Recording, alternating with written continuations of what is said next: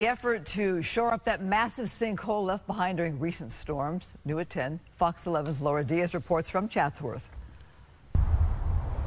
At Iverson Road beneath the 118 freeway in Chatsworth, blinking lights and barriers are a telltale sign of road work in progress this Tuesday night. It was a couple of weeks ago when a giant sinkhole opened up at this location. Two vehicles drove into the opening. Two people in a truck escaped, but two females in a car remained trapped.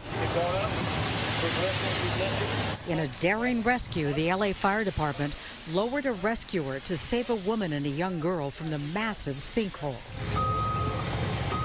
But the project to restore the area is not without challenges. As work continues, people living near the massive sinkhole should prepare to lose internet and phone service this week.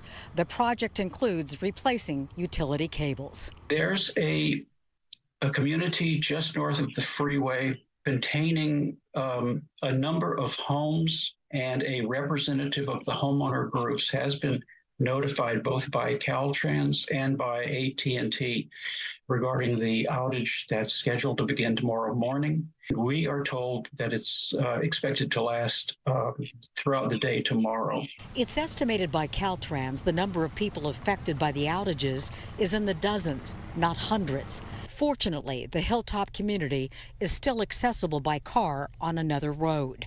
For now, it's a wait and see on the completion of the project. Until Caltrans can get full access to the sinkhole, we don't know the extent of the damage. In Chatsworth, Laura Diaz, Fox 11 News.